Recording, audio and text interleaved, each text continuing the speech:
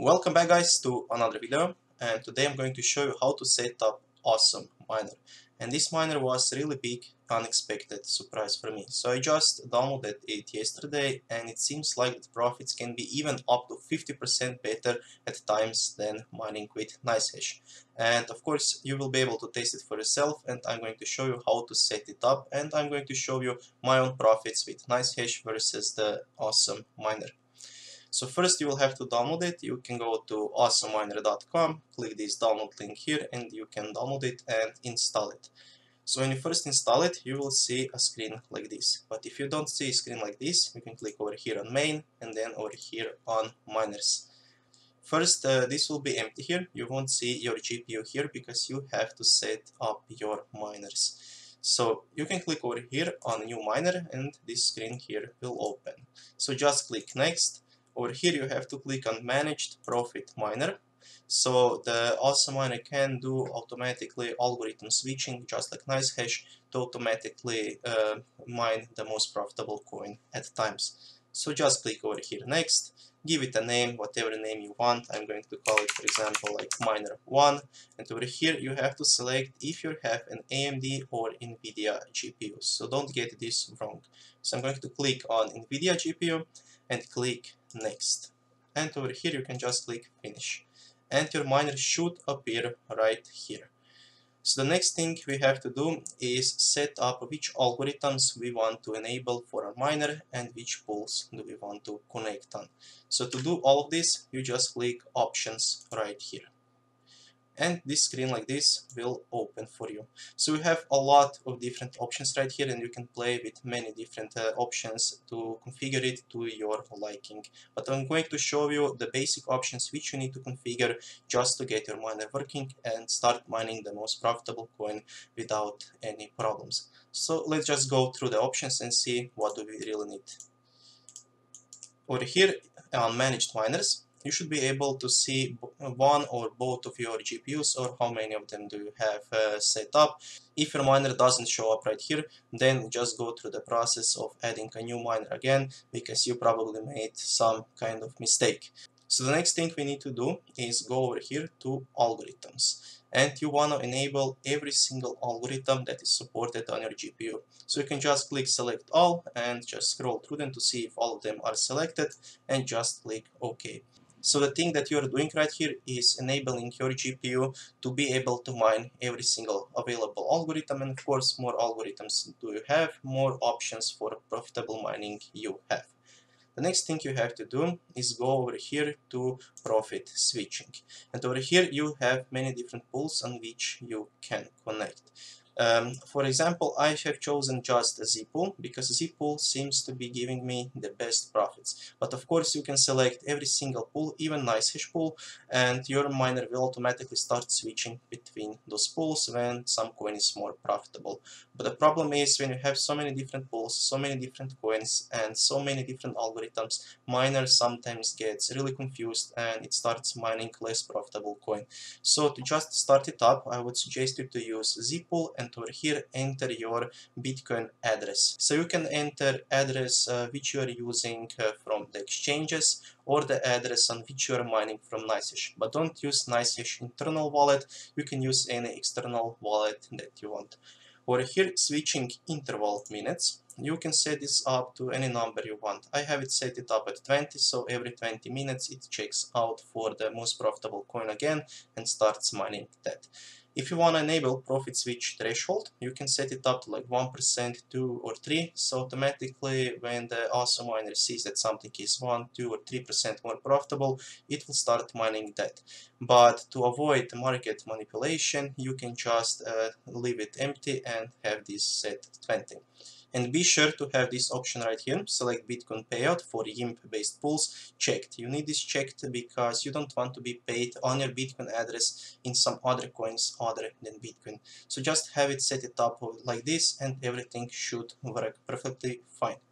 The next thing we want to do is go here to profit profiles. So if you have AMD GPU, you click on this, but if you have NVIDIA GPU, you click on this, and the same screen should open. So let's just click on NVIDIA GPU since I have GTX 180 Ti. Double click on that and screen like this will open. So over here you can select any single miner that you wanna enable for your GPU. And I have selected every single miner that says NVIDIA GPU or AMD and NVIDIA. So of course if you have AMD, you won't select the miners that I did, you will select every single miner that says AMD GPU. And this will enable every single miner that your GPU supports. So just click on every single NVIDIA or every single AMD checkbox and then press OK. So now we are almost done. The only thing that we have left to do is just click OK right here, and we have to run benchmarks for our GPUs. So over here, click on your miner that you want to use, click over here on Tools, and then click on Benchmark. And screen like this should open. So be sure to have over here AMD if you have AMD GPU, or NVIDIA if you have an NVIDIA GPU. And you can just select every single miner that you want, and just press start, and benchmarks should start running.